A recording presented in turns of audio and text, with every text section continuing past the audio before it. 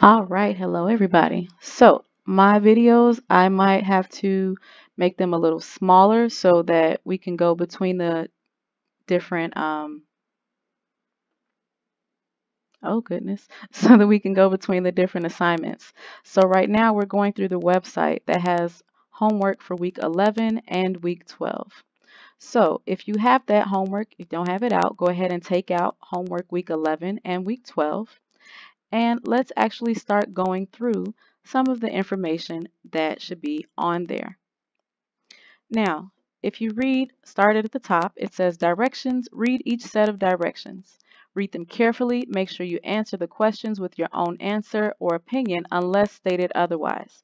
So those first two questions are going to be your opinions. It can't be wrong, but you definitely have to take a guess. So if you have any questions or need help with that, please let me know. Again, the contact information from video 1 has Remind app, it has a phone number, and it has my email. So, first question says, what are 3 ideas or things you believe about viruses before you start any research? There's been a lot of stuff going on around in the news about viruses. Most people have heard of the flu, which is called influenza. Most people have heard of HIV. Most people have heard of Ebola. Most people have heard of rabies. So, go ahead and take some guesses or make an inference about the things that you already know and write that down. So write 3 different ones for A, one for A, one thing for B, and then one thing for C. Number 2, it says, how do changes in science affect society? So let's think about the different things that happen in science that change from year to year or from century to century. People in the 1600s don't have the same scientific understanding as the people today. So I want you to take a second and think, in your opinion, how do the changes in science affect society? How do they affect the way that we live? How do they affect the way that we understand the rest of the world? All right, so go ahead and do number 1 and 2 when you're ready. Let's move on to number 3. So before we do number 3, there's a few things before it.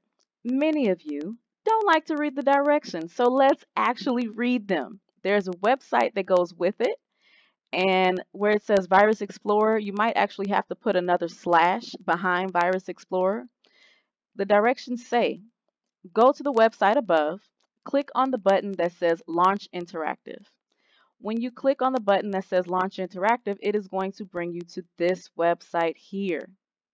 Now, we have a few questions before we click on anything that we're going to be looking at that says, what are 4 criteria used to classify viruses? You have 1, 2, 3, 4, 5, 6 different ways to classify viruses. I'm only asking you to list 4. For number 4, I'm going to have you guys go ahead and listen to what I say because I'm going to tell you what the answer is for the description. So for number 4, the letters NM, that abbreviation actually means nanometer. Letter is NANMETER, nanometer. The second one is BP. That actually means base pairs. Base, B-A-S-E, pairs, P-A-I-R-S. SS, this is something just like base pairs that you should be really familiar with. Single-stranded. What do we know that's single-stranded? So go ahead and think to yourself, what's single-stranded? Okay, I know that something can be single-stranded, and if you look below it, it says DS. Something can be double-stranded. They're nucleic acids. It's DNA and RNA. Now, which one is which? We know that DNA is your double-stranded one. We know that the single-stranded one is going to be RNA. So make sure for description you have NM, which is nanometer, BP, which is base pairs, SS, which is single-stranded, and DS, which is double-stranded. All right, let's move to the next area of the homework, the next page. Number 5. Oh, look, there's directions above it. It says locate the I next to each viral characteristic. So if we locate the I, the first one what we're looking at is envelope. Boom, we click that. The question, it states, not all viruses have an envelope. If a virus has this outer layer, explain how it forms. You are going to read this passage and you're going to tell me how the virus actually forms after reading this. It's not even a passage, it's a paragraph. Boom, right there. All right. Now, to close out of there, you just click the X. The next part says structure. What determines the shape of the capsid or the core? If we click here, because again, don't forget, we're clicking on the I next to the different words. So we're clicking on the I again next to the different classifications. The question says, what determines the shape of the capsid or the core? So that means, number 1, the shape is going to be determined by either the capsid, meaning the outside, or the core. If you read this paragraph right here, this is going to actually tell you what the answer is. If you have any questions, please let me know. Gonna click here to exit out. And you can also look at this site on a cell phone too. So nice and easy. Number 7, the host. So we're gonna click this I. From the virus's perspective, why is the host important? Go ahead and read this paragraph.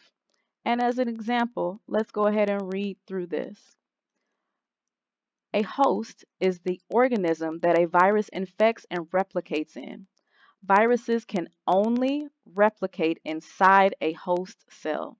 Viral hosts include animals, plants, bacteria, fungi, and archaea.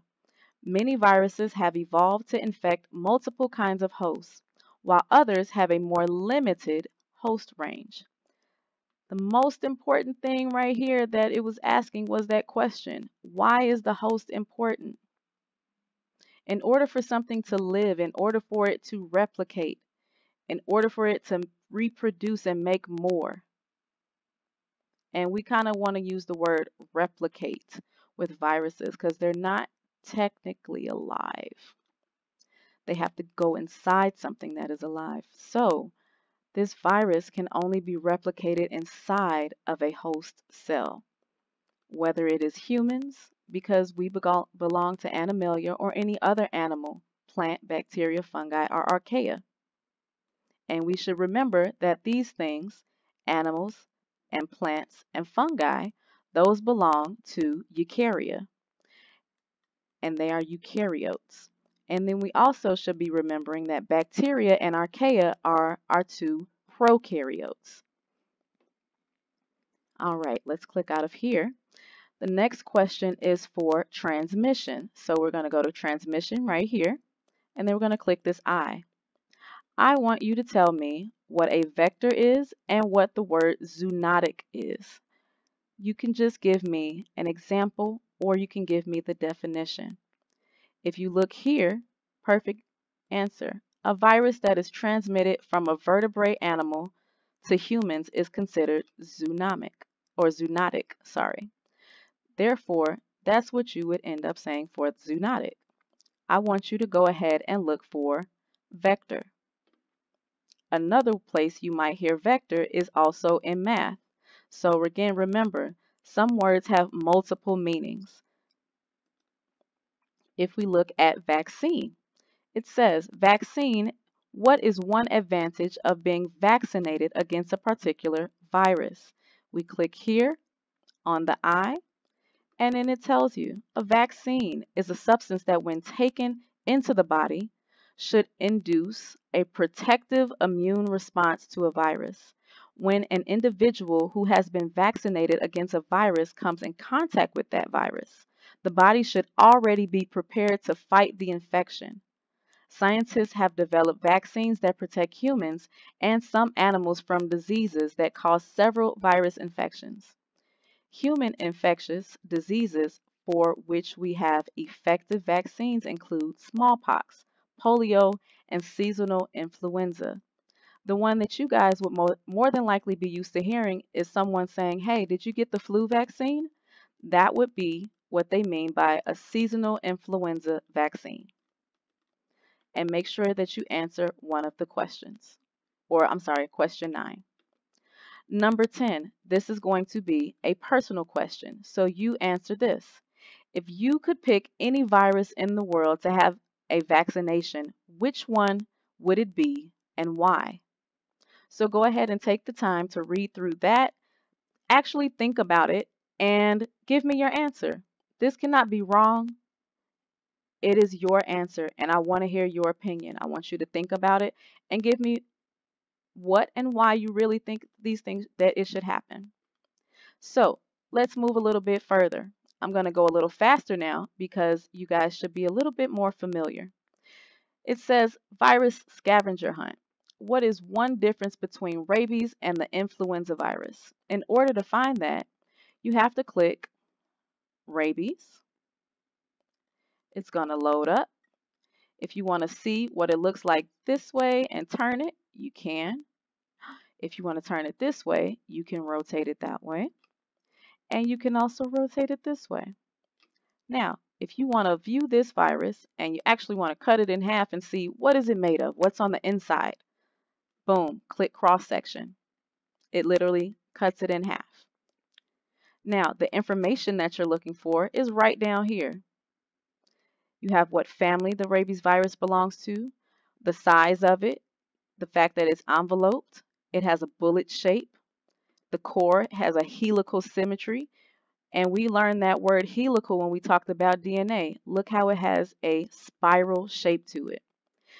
It's telling us that it has linear DNA, it is single-stranded, negative, and it goes with the RNA genome. And it has about 12,000 base pairs.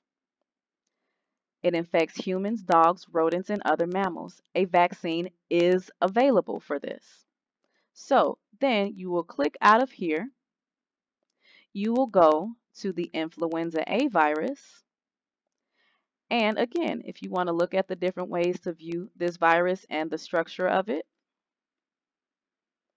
you can click cross section, all of that. Your information is down here. What is something that we automatically should notice? It's single-stranded. They're both linear. They both have the RNA genome. And this one actually is a little different. It has segments to it.